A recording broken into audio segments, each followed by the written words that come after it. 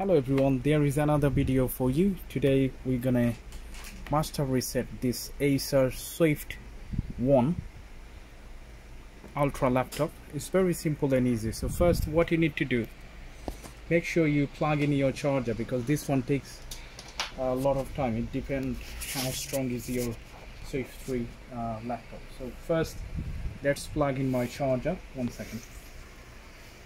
When it's plugged in, we're gonna press and hold Alt and F10, and then we'll power it on. Okay. So if you can't remember your password, that's the way how you can reset your Swift 1 Ultra laptop. It's very simple, but in that way you're gonna lose your data. There are two options, but I would like to clean it fully. Okay, so I will make sure delete all my data. Okay. So once you see please wait, you can release the button and wait to start it up. 1 second. Okay, so here you go. You will get three options. So from this option, go into troubleshoot, hit enter, and from here you can reset. Let's go to advanced and find out what it is there. There is nothing that we needed, so we're going to go back to reset your PC. From here, make sure there are two options. If you want to keep your file, you can keep your file, and if you want to completely clean it, let's say you sold this item to somebody else or you want to give it away, so in that way, just to shred your data, choose that option. Okay, and make sure your charger is on because it takes a while. Okay, so this is getting ready. Let's see what happened.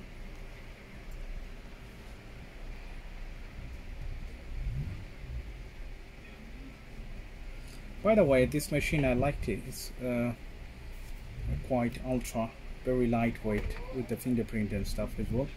Okay, fully clean the drive, which is highly recommended, but in that way you're gonna lose everything. So make sure you keep your data backup before you do that. Okay, so hit in here.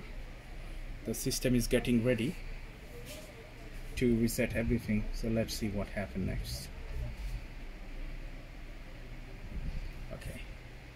So as you can see, this is the warning that says all the personal files and user accounts on this PC will be removed.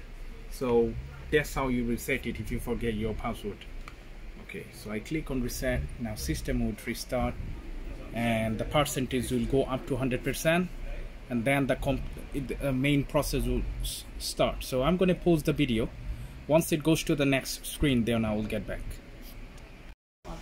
So it shows still 98% after half an hour. So I pause the video for that long, and after it goes to 100%, then the actual process will begin. It's similar to how we reset the Windows. So let's see what happens. Do you have any others?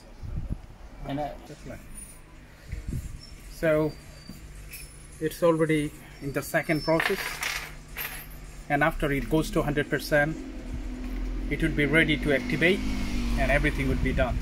So that's how you master reset your Acer Swift 1 Windows 10 based laptop.